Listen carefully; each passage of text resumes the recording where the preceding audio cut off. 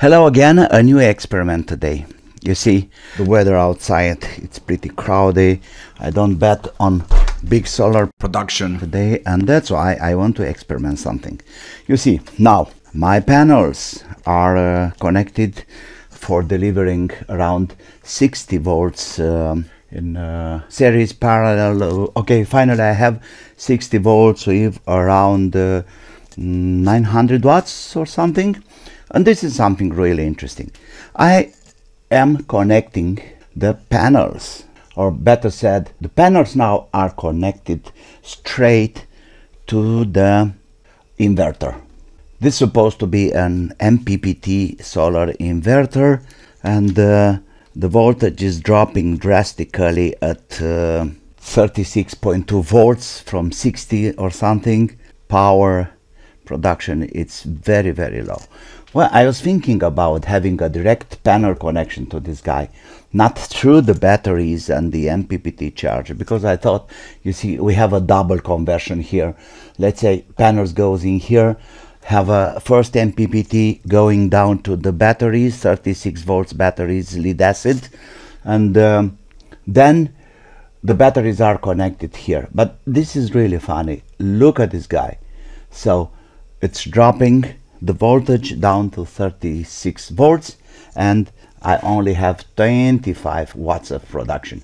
Now, what I'm going to do the next is to connect the MPPT back to the panels, and the MPPT is charging the batteries, and the batteries are in fact providing energy to the solar inverter, to the converter. Okay, let me have this out.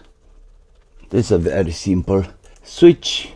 These are the converter, or the inverter, in fact, input, which I will hook it in parallel with the batteries right here at the MPPT charger. The batteries are depleted. We are at 36.5 volts, so I don't have any extra juice, you know, for saying that they will do any production or something. Okay,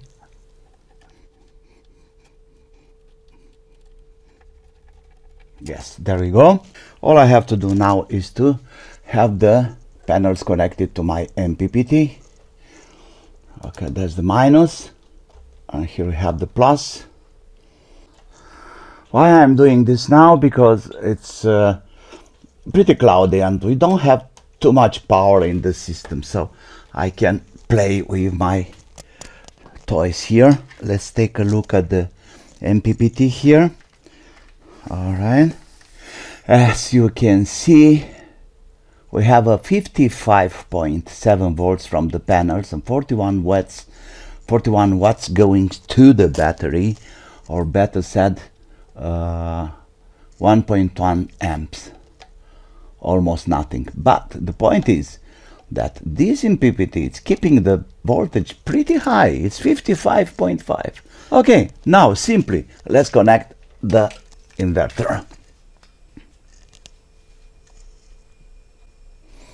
36 volts input, obviously that's from the batteries. The batteries are not charged. And let's wait for the power production.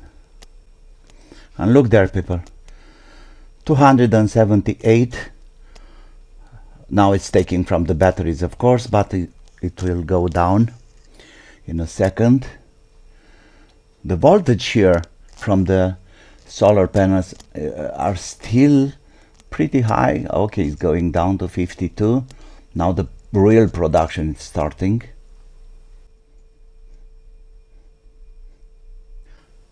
And look here, I have more than 19 watts of or 18, 81 instead of 25 like I had before. So this is kind of funny. In fact, it's a double conversion. Now MPPT charging batteries, and batteries coming to this other guy. Somehow I think it's much better production if we insert a battery on the way. The panels going straight to this kind of converter doesn't do too much. It's funny, but it's working. Look at the voltage here, 55, 54. So I may say this MPPT charge controller, it's much efficient with the panels than the direct connection to the converter. I don't know if you understand me, but it proves that having this to a battery down there and then from the battery providing to the converter, it gives me almost 3 times more energy in a cloudy day like this. Well, I think this is very clear and I hope it's useful too. If you have any question, please don't hesitate, ask me. Please like, subscribe, and of course don't forget to write. Have some fun. Bye bye.